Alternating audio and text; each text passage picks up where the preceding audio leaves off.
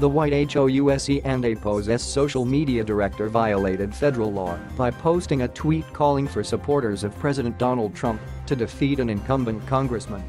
Dan Scavino Jr. posted a tweet against Representative Justin Amash, R. Michigan, in April, and it has now been revealed that he was issued a warning letter by the Office of the Special Counsel in response.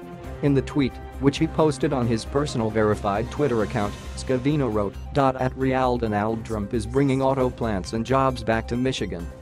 Justin Amash is a big liability. Number Trump train, defeat him in primary."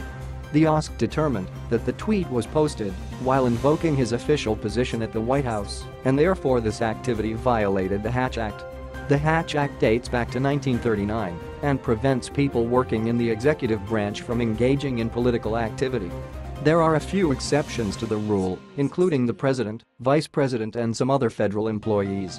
According to the OSC and APO's website, the purpose of the law is to ensure that federal programs are administered in a nonpartisan fashion, to protect federal employees from political coercion in the workplace, and to ensure that federal employees are advanced based on merit and not based on political affiliation. In Scavino and APO's case, he was issued a warning letter and was counseled about the Hatch Act by the White House counsel.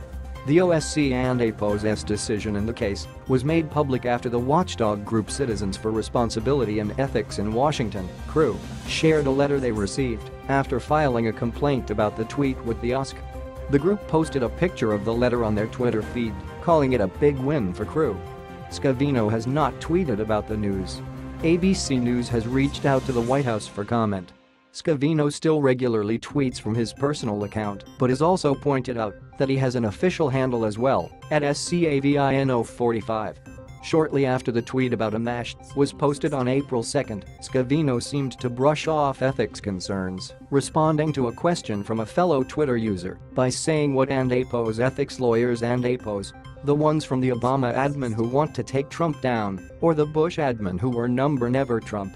No thanks." At the time of the TWEET